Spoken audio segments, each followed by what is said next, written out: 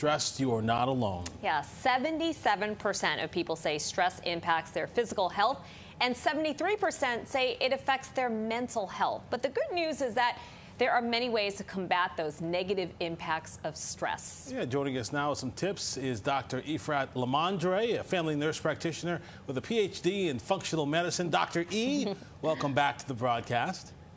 It's a pleasure to be here. Thank you. All right, so most people are able to tell when they're stressed. Maybe they start sweating or their heart starts to pound faster, but that's in the moment.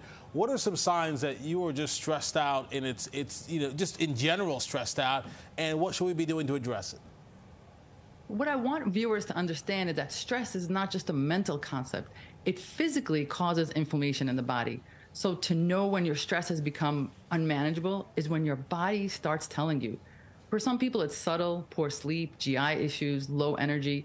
And for others, it's full-blown chronic diseases that seem to have come out of nowhere.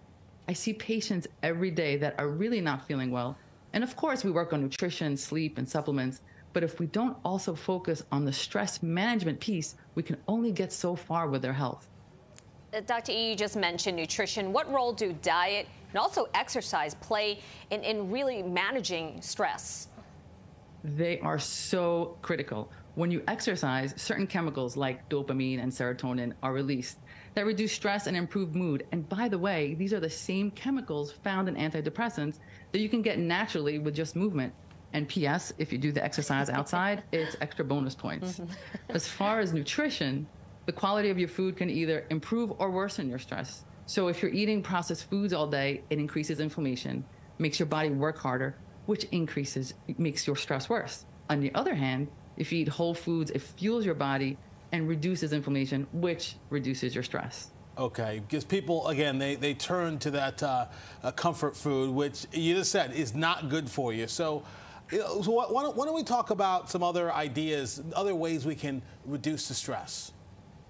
Okay, so other ideas that we can reduce the stress. So a lot of times you'll hear people say, when we talk about stress, we'll talk about meditation, herbal therapy, spending time in nature, and all of that is true. But an easier, more accessible way to relieve stress and anxiety is just to spend time with the people you love.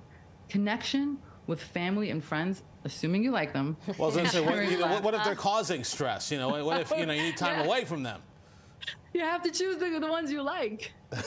And sharing a laugh with them. It's actually a natural remedy for stress and inflammation to just laugh with the people that you love.